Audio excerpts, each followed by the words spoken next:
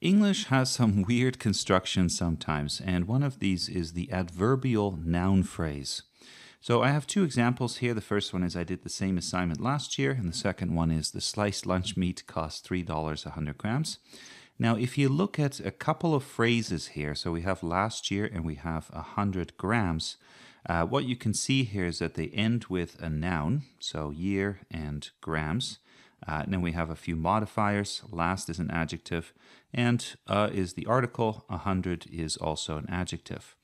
But there's no preposition with this phrase, right? It doesn't say during the last year or for 100 grams or per 100 grams. So that's a bit odd, and it makes it a little tricky to diagram. How does this phrase relate to the rest of the sentence? Well, let's diagram each of these two sentences quickly.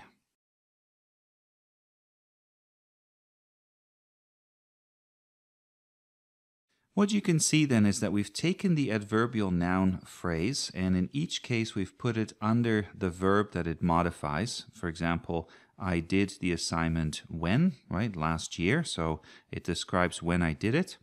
And then because there's no preposition here, we've left this line blank, so nothing over here. Then we have the noun and we have any modifiers underneath in both instances. Looks a little bit like an indirect object, but it is an adverbial noun instead. And that's basically how you deal with these odd little constructions. You place them under the verb that they modify, even though it might seem a little bit odd, especially in the second instance. And this is something that you'll see particularly with expressions that have to do with time or age, distance, weights and measurements, and directions.